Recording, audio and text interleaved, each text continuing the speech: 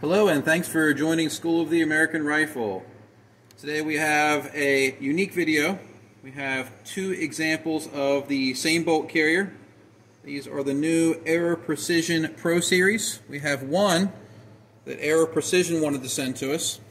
And typically I don't accept parts from manufacturers because it's possible they could cherry pick. I like to take random samples. And to make it more fair, we did get a random sample from one of the subscribers of the channel, sent it in. I wrote on here owner, I wrote on here Aero. So when I unpack them, I'm going to put a Sharpie mark on them so I know whose is who, so we don't mix them up. This will go back to Aero Precision, and this will go back to the owner. I wasn't paid by Aero to do this video, so it's going to go as it goes. So let's go ahead and unpack them. I have not had these out, so I'm not sure what's in these. We have a sticker, Pro Series sticker. I like that it has this packaging because nothing sucks more than to have to use scissors and stuff to get open blister packaging. And there's the first bolt carrier. Let's go ahead and mark it up. I'm going to pull the bolt head out and mark that as well. Move the packaging off the table, and let's get the one that was sent in by an individual owner. Lost the sticker again.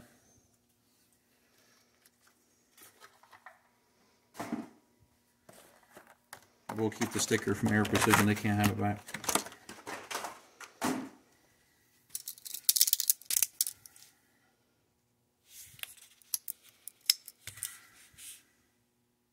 I'm just marking the one that was privately owned with an O.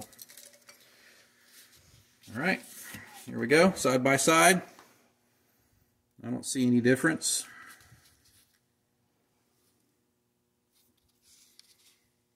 Let's go ahead and tear them down. First, as always, let's do our gas ring test. Bolt extended. Bolt extended. They both pass. And I've already started removing paint from it, so hopefully it stays put. Let's get my trusty firing pin retaining pin tool out. Retaining pin was a little difficult to extract. Let's see if it's hard to get back in. No, it goes in. Maybe just because it's new.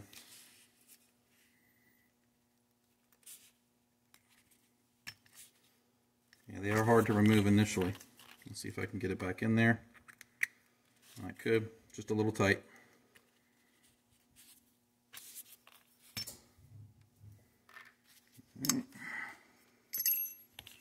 Firing pins appear to be coated, maybe nitride, DLC maybe. The cam pins are marked. Aero Precision was kind enough to actually give us a little bit of a shout out, if you want to call it, for this feature that they put on the cam pins. Several manufacturers do this after they've been through the classes or talk to me about it. Let's get this apart. Dark cam pin again, and we have another mark on it. It's not blaringly obvious. It looks like it was marked and then finished, so it's not silver. I guess if it was silver, some people would be concerned about things rusting. So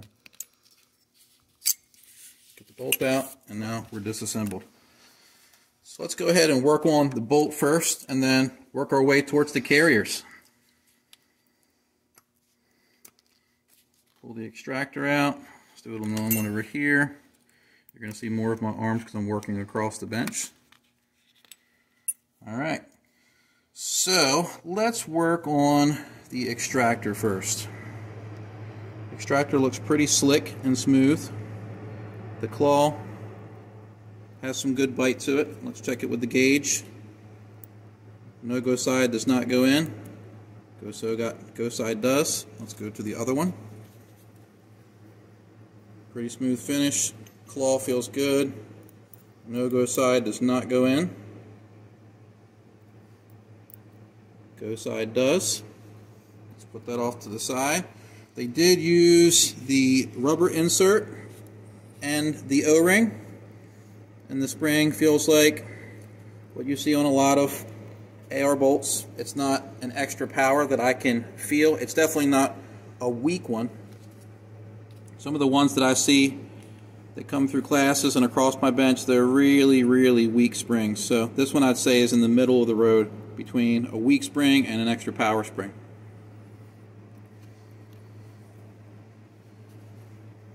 Alright, so extractors are done. Let's move on to the bolt. Let's check the bolt face, the ejector, and firing pin protrusion. So let me get a punch.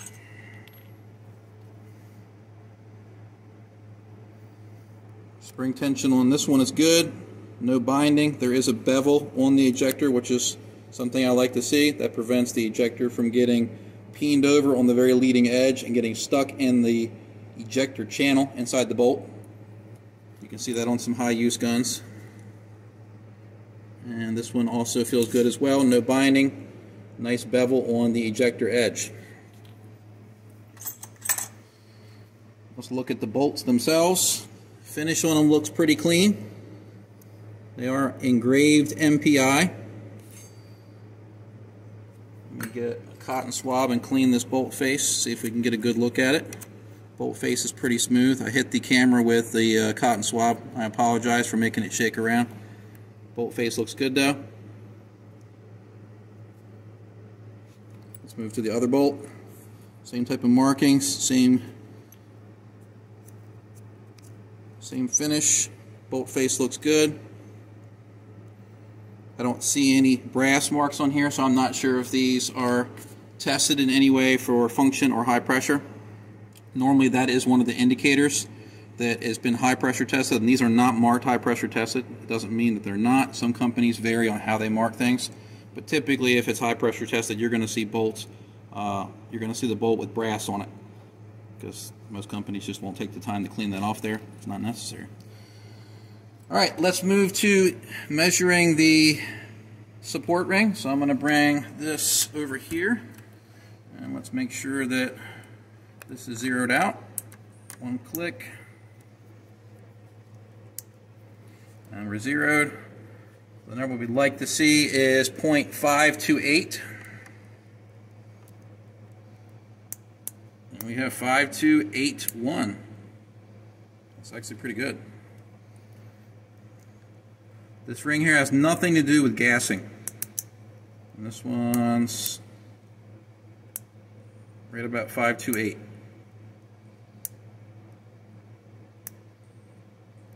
And you get slightly different readings depending on how you're putting that on there, but we're at about 528 on both of these, which is pretty good. This has nothing to do with gassing. This controls how much slop there is when it's inside of the carrier. So this dimension, along with the first opening in the carrier, determines how much play there is. Nothing to do with gas. So that's actually pretty good. A lot of bolts in the market will fall into like the 5275 range, maybe 527. So they're usually about 0.01 undersized. But that's good. Let's check the bolt tail. We have our reject gauge with the red ring on it and our no-go gauge here. So let's see if they go into the no-go. If it doesn't go into the no-go, it won't go into the rejector field. That one passes, and this one passes. Both good signs.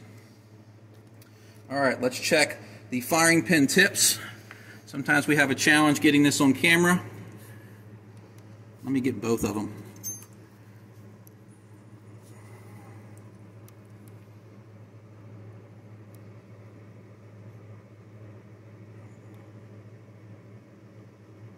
Tips look good to me. It might be hard to see on camera. Let's go ahead and do something new. Let's try to use the bore scope. This isn't something you'd have to use, but I'm going to grab the bore scope. Come over here with this, and I'm going to see if I can look at these with the bore scope. You're probably going to see my fingerprints. Let me get the light turned on.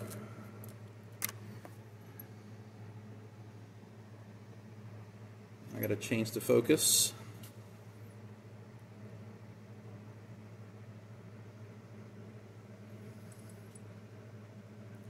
I normally do this in classes for students that have trouble seeing the tip. me grab this in my vise so I can get better control of it. Got to be really careful if you do this because you can crush the glass rod in here. Not something that I recommend normally. So let me take a look here. Just trying some new things on camera here. I'm not getting a really clear image here. We're getting too much reflection, so let me turn the light off. That's a little better. Let me try to clean it.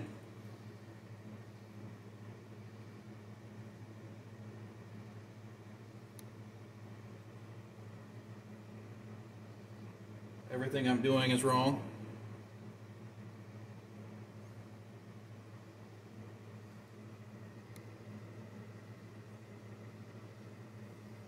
Well, that experimentation failed, so let's get our light back on here. I apologize for that little tangent. I just wanted to try to give you all a better view. From what I can see here, though, the tips look very good. Let me try to get some more light in here somewhere else. It's hard to see these tips because the firing pins are dark.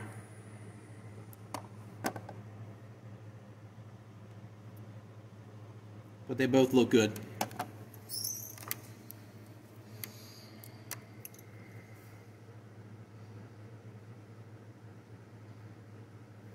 You just want to make sure they have a nice dome tip to them.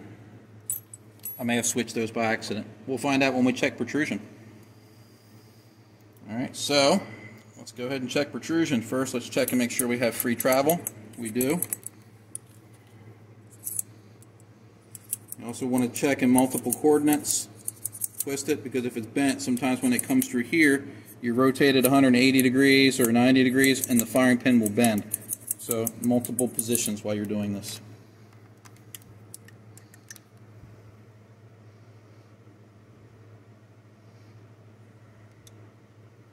0295, that's good. Our range should be between 28 and 36. So that one passes.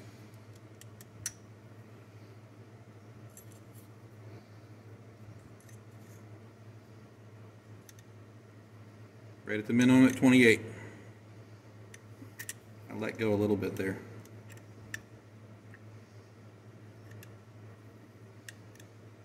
$29.5. Better hold here. Between 29 and 29.5. Make sure I've got a good purchase on this. Don't want to give any false readings. For some reason this is giving me problems.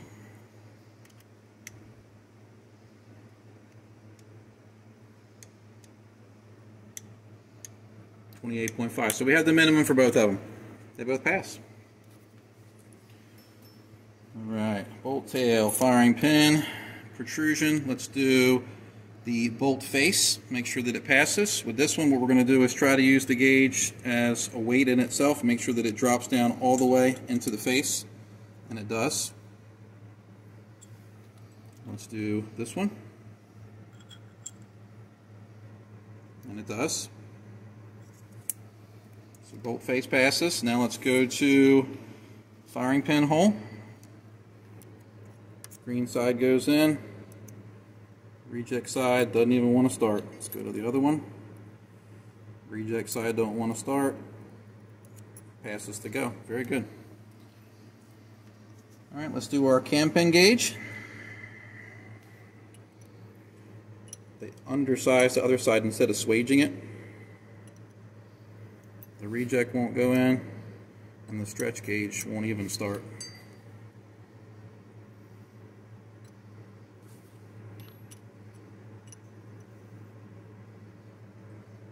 This is the side the cam pin goes in. You can see they put a bevel on it. Other side it won't start. Something you may not know, and a little tidbit I can tell by looking at these. Let me grab one real quick. Some bolts that you see, you'll see two little peened edges. You'll see one there and one there, and that'll prevent the cam pin from being put in on the wrong side. And this is how that's done. A 1-inch ball bearing. They'll put it onto the bolt and use either a press or a hammer of some type and strike it to peen those edges over. that could, in theory, stress the part. Depending on the finish, depending on what the bolt is made of. They opted out of that procedure here and just undersized this side here in some way to not let the cam pin pass from the wrong side. So, interesting feature. Alright, let's keep on moving. Now we want to go to magnetism test. So let's see if anything is magnetic. Firing pin.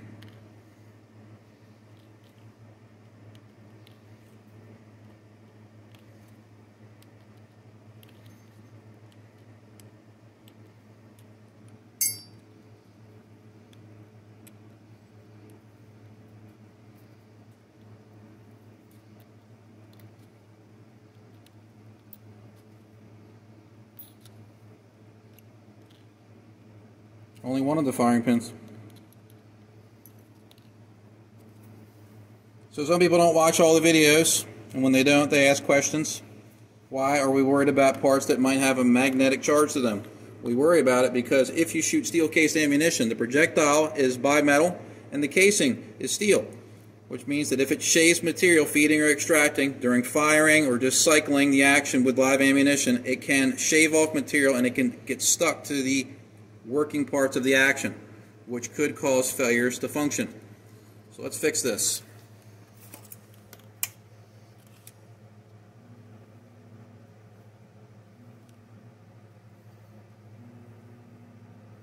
Alright, let's come back over and see if we fixed the problem. Nope. It's got a pretty strong charge on it.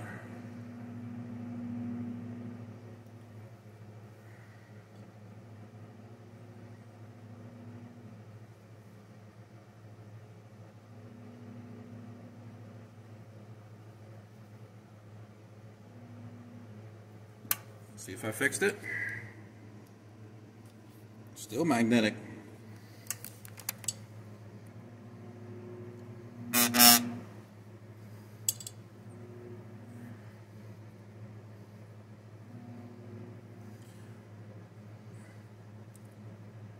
Because I was flipping things around, I couldn't say whether or not this came from the private owner's bolt carrier or the one from Aero Precision. So what I'll do is, if this won't demagnetize, this will be the first that I've seen, I'll put this into the Aero Precision and send it back to them so they can address it.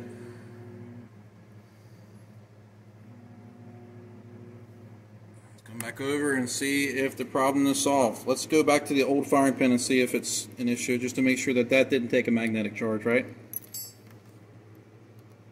Finally fixed it. So this one had a pretty heavy magnetic charge on it, but we fixed it. What I was trying to say is, don't know how it always happens. Some people will use magnetic parts trays to put their parts in. If you put stuff in there, that can get magnetic. Sometimes the magnetic particle process could leave residual magnetism. There's lots of ways that it can happen, but we fixed the issue. Let's move on. That was an interesting one. I've never had a part require that much demagnetizing before.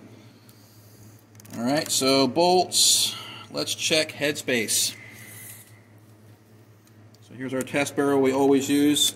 Let's not even try 223 go. Let's go right to the 556. Let's get brave and let's see if it closes. And it does. Let's go to the reject or the field. And we're good.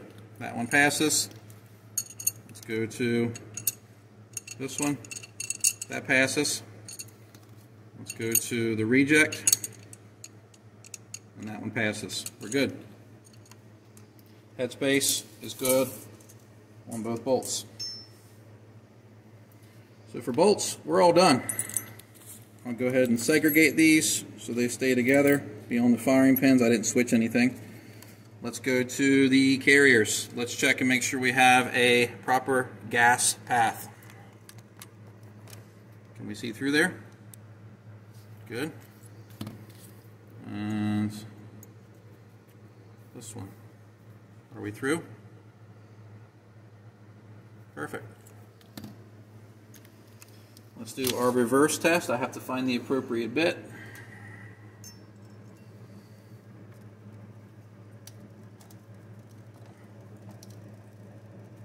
The screws on this are not marked YFS. The staking looks very aggressive, especially for the type of coating it has. I'm not sure if it's DLC or nitride.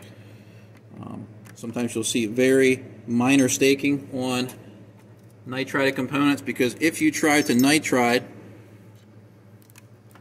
let me get another bit. Oh, here we go.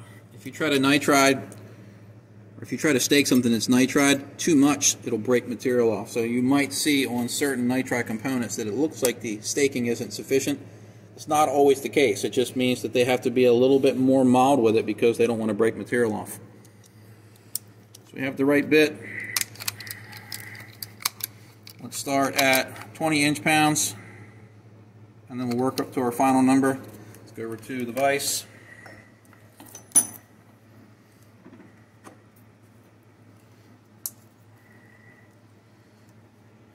Which is set to 20.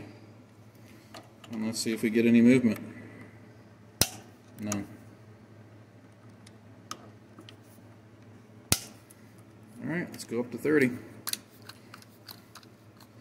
Now this 30 is not checking for absolute perfection when it comes to installation of these. It's looking for a worst case scenario. If the fastener broke in some way, if the staking was grossly insufficient, or if they didn't go with enough torque, inch-pounds that is, for these screws. Doesn't mean that it's not over-torqued.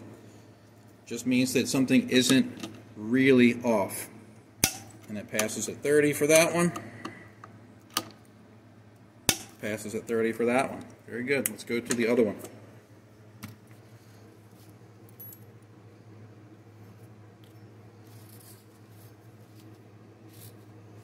All right.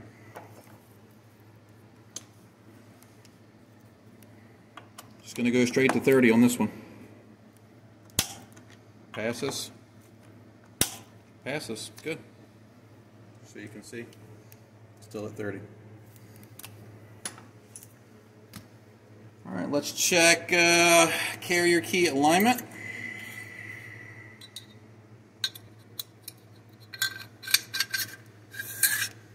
That one passes. I do apologize for my hands being dirty. I'll work with my hands. This one's slightly off. This is the one provided by Aero.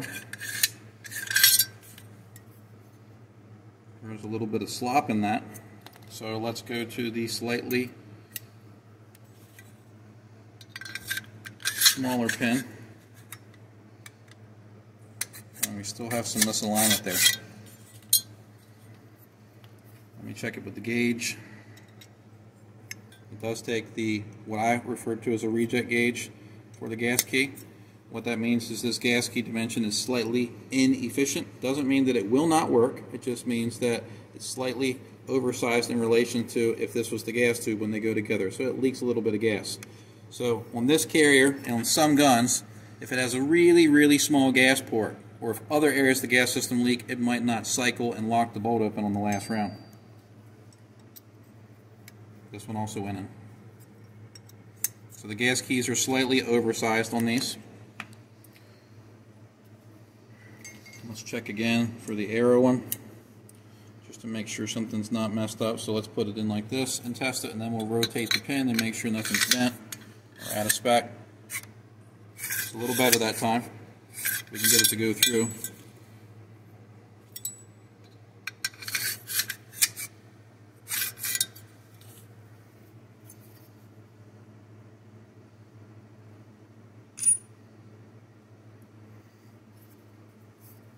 This one is slightly misaligned.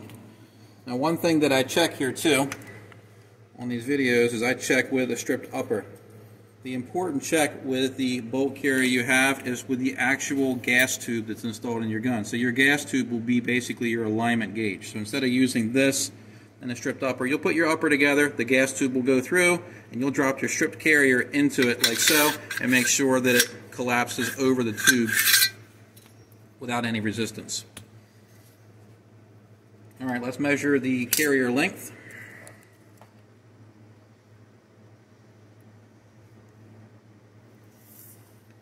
We want the magic number 667. We have that there, 6675. Let's go to this one. 667. Good. So length on these are good. Let's go to our freebore gauges.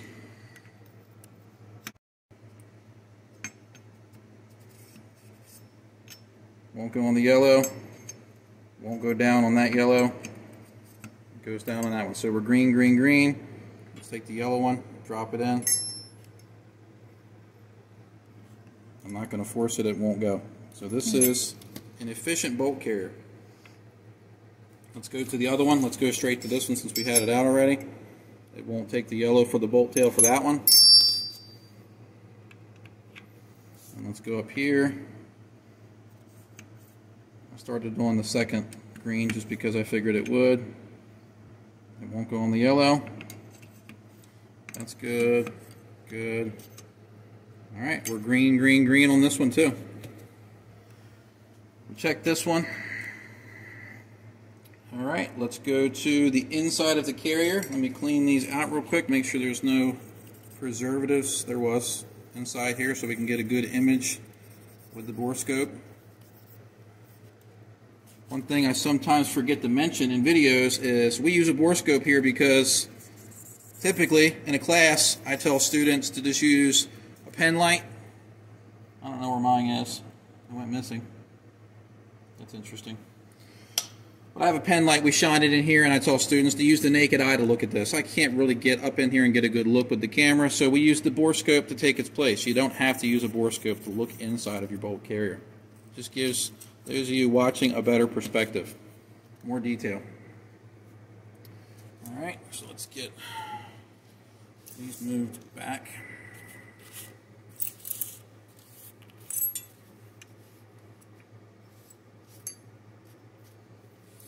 And let's see what we get.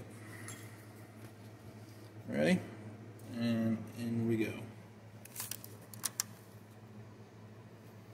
So this is our bolt support shoulder. Let me change the focus a little bit.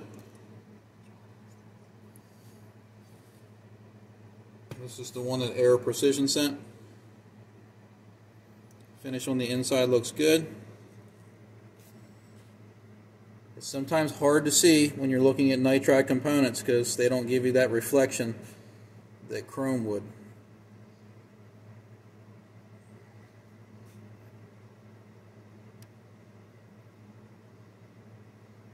Now we're into the gas ring run. You can see the gas vents here. I'll try to find the other one.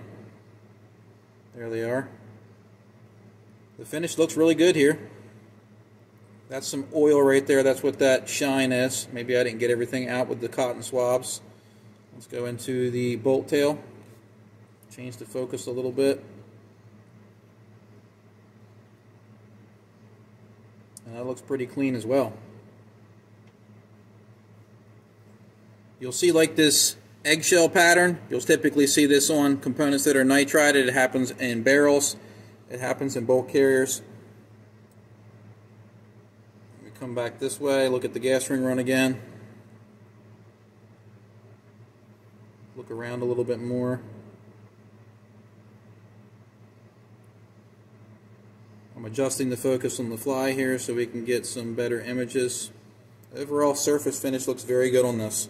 I'm going now to the owner supplied one.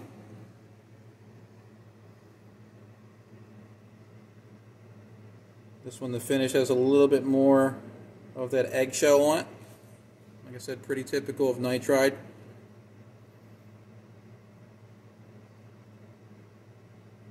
It's our cam pin recess.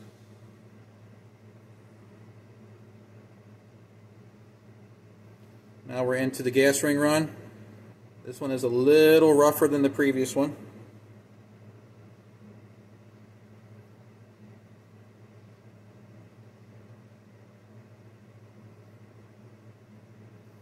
Let's go into the bolt tail.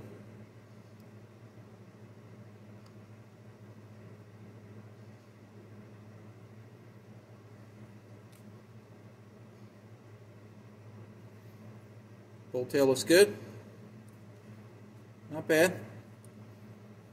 The Aero Precision one did have, well, the Aero Precision provided one did have a slightly better inside finish than the one that was provided by the owner.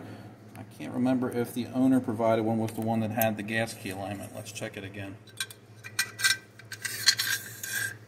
No, it was the Aero Precision provided one, I think.